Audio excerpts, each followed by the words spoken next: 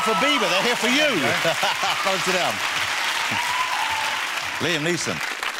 Hey, what a strikingly charismatic man Mr. Neeson is. Did you feel it when he came out? Was it just me, or did you feel the sexual longing of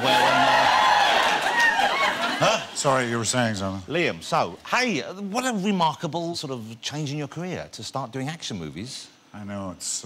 No, they're great fun, but, you know, it's kind of unexpected. Was it a plan, or did it just happen? Oh, totally. No. I did this film, Taken.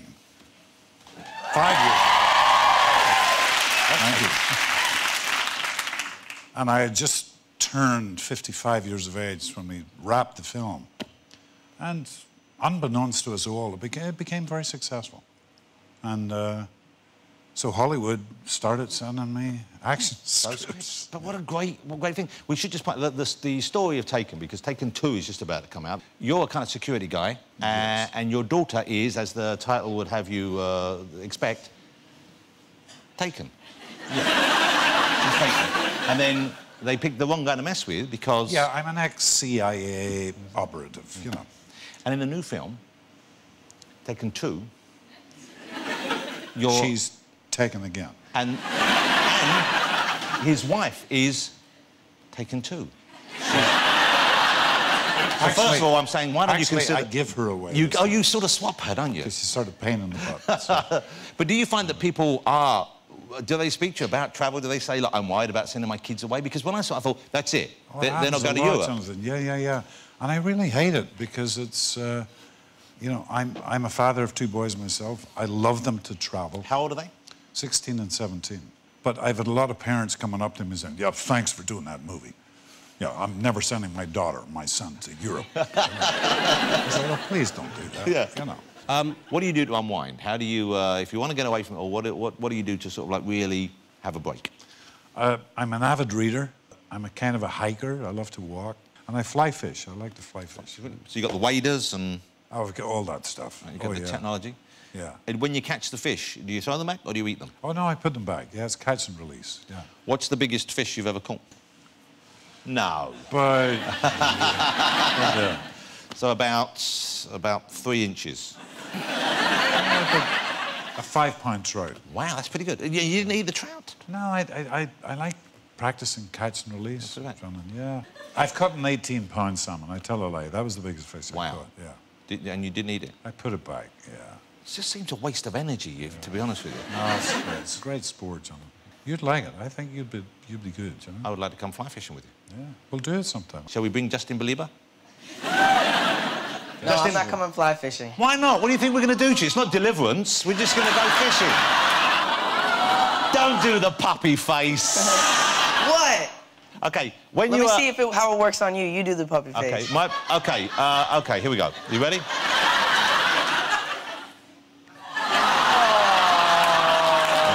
See, that's a puppy face. That's a puppy face. Look and learn, Bieber. And so your first big breaks, I guess, took you away from Ireland. Yeah, I did a movie for John Boorman called Excalibur. And from there, I moved to London. Was there a culture shock when you came to London? It was and it wasn't. It was... I mean, Belfast was the nearest city to me, and it's a small city, you know. But London was a little bit terrifying. My girlfriend at the time, who was an up-and-coming actress by the name of Helen Mirren, hang on, let's just enjoy that for a moment. Just let that settle, you know? Congratulations. No, great woman. And so, was it with Helen Mirren? Because I know we'll talk about something, you were a boxer, but you met Muhammad Ali, is that right? Oh, my gosh. I met Muhammad Ali in 1980 at the Dorchester Hotel. He had made this film, terrible film, by the way, called Freedom Road with Chris Christopherson. And Helen knew the producer of this film. The producer invited Helen, and subsequently myself, would you like to come and have a private audience with Muhammad Ali? And you were a fan, I guess, were you? Excuse me? Yeah. A fan? Yeah. He was my idol. Jonathan, he was my idol. I was a boxer as a kid, so he was my idol. The greatest of all time, perhaps. Yeah. So we went down, and we were ushered up to this beautiful suite. And there were various British celebrities there. Freddie Starr. Do you remember Freddie Starr? Yeah. This is taking the shine off the story a little bit.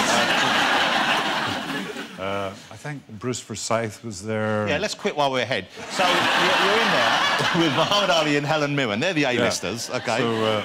So Mike Parkinson was there. No, let's just go... once again... I feel I need to give them a plug. I like the colour. I love the colour. The Chuckle Brothers, were they in the... But anyway, Muhammad eventually came in. And he came round everybody and was shaking their hand. And he was making his way towards me, and I thought, he's going to get to me, and I have to say something to him, you know? And literally, my knees started shaking like that. And he got to me, and I held his hand and went, Muhammad, I love you. Pathetic, you know? But genuine, from the heart. Oh, I meant it. Yeah. And then he started flirting with Helen. Uh-oh.